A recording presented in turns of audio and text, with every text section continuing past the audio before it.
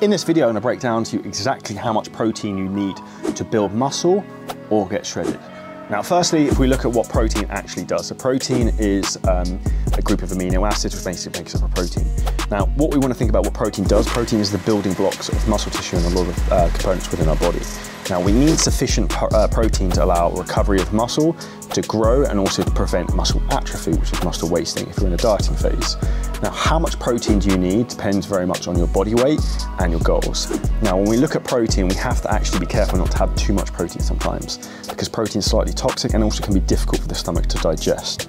So if you have digestive issues, sometimes having too much protein can be one of the main causes for this. Now, firstly, what I would suggest you think about is, as a general rule of thumb, I recommend for most people, you have around 1 gram of protein per pound of body weight.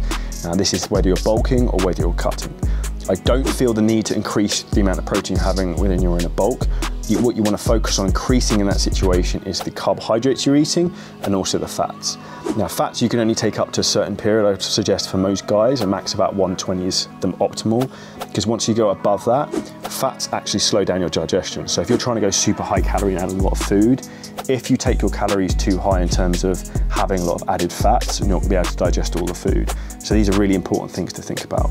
Now, when we think about protein coming into your diet, what you want to think about from a fat loss perspective is that you may be in a position that where the protein you're eating is actually not being as helpful as it could be. So what you can do is you can reduce the amount of protein you're actually eating sometimes in a fat loss phase.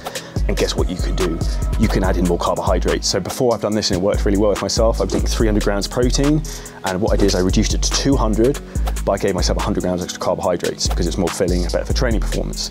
Now, why would that work really well and not add body fat? Because carbs make you fat, right? Well, they don't, because if you think about it very simply from this one simple thing, 4 calories per gram of protein, 4 calories per gram of carbohydrate. So they're interchangeable. So if you're in a dieting phase, one of the things you can actually do if you want to eat more carbohydrates is actually reduce your protein intake a little bit and add some more carbohydrates in. So these are the 2 ways I would look at protein in terms of whether you're in a bulking stage or you're in a cutting phase and exactly how much you need. If you have any questions regarding this, drop a comment below the video, smash the like button, subscribe for more fitness bombs.